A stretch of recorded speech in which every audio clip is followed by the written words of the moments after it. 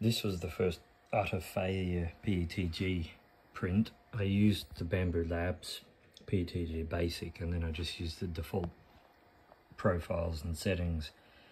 And as you can see, it's rubbish. That was the first layer, which was fine.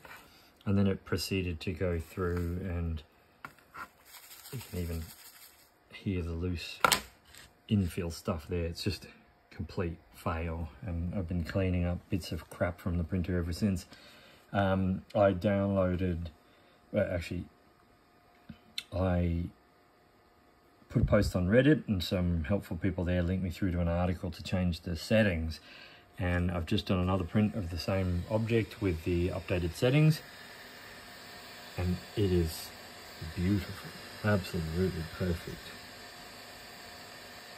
So, PETG successful. I've printed with PLA so far on PETG, and this printer is doing an amazing job.